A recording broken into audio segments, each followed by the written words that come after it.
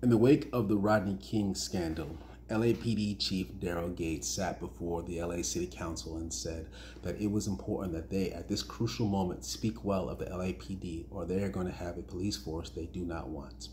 And then he later clarified that that wasn't actually a threat, but he really wanted people to be nice to the LAPD.